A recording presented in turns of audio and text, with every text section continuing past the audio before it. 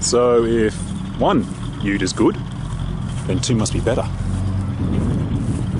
Alright, bare metal rat ute, and the rusty bucket part ute.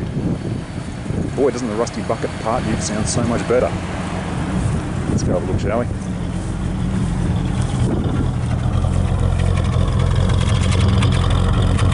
Yep, that sounds a lot better. Versus this. Now it's running. There you go. See? You just can't hear it.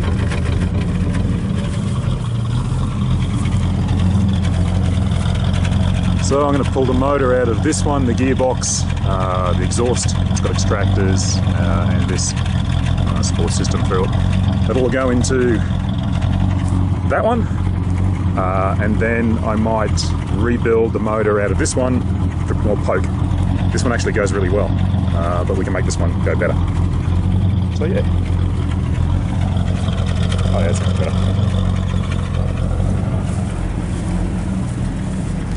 And I'll take the interior.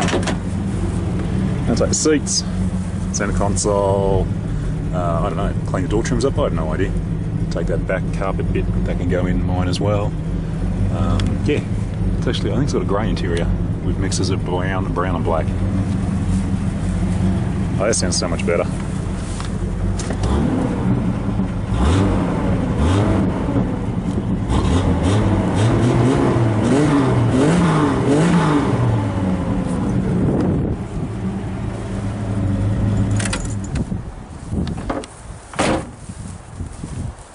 But I much prefer the look of this one.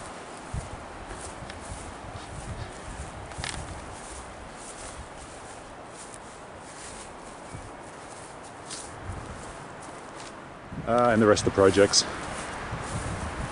So the Dodge, this one's going to be Michelle's. It's in really good nick, no rust, etc, etc. I'm going to do that up for her, do a really nice job. That's my parts truck, 318 V8, and I want the cab off of it to go on to, it's going to be my rat ute, my rat truck, whatever you want to call it. Again, another Dodge, a 114, so it's a little one. So yeah, it'll be cool as a rat truck. That cab is rusted to the shit house. Don't think there's much that can be saved on it. So it'll be going, the red cab will be going on VR, 318 V8, all this sort of stuff going into this one. So yeah, a bit rusty, but it'll clean up. It's got a Dana 60 diff in the back of it.